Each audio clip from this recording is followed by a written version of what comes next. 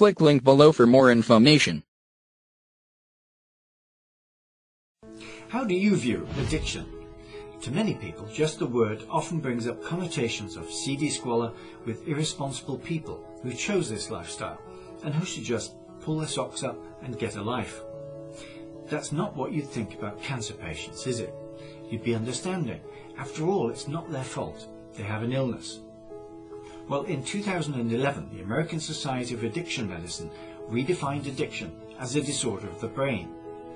This means that we should change our perception of drug and alcohol addicts and start treating them with the same compassion as anyone with a diagnosed illness, so that you get them the life-saving help they need right now, not when the disease has taken a devastating hold on their lives and affected the lives